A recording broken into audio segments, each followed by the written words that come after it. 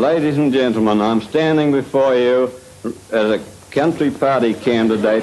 I wish to introduce my family, who are an old family of this country. My wife, who is the mother of 5 Australians, the grandmother of 3. My father, who's in his 86th year, and the first Sampson came out here 152 years ago. My son Hugh, the second eldest of my sons, the other 2 are too busy to be here today.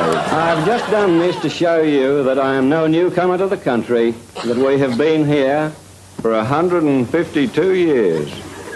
And I think that it is about time that you had Australians to represent Australia in your parliament. Thank you.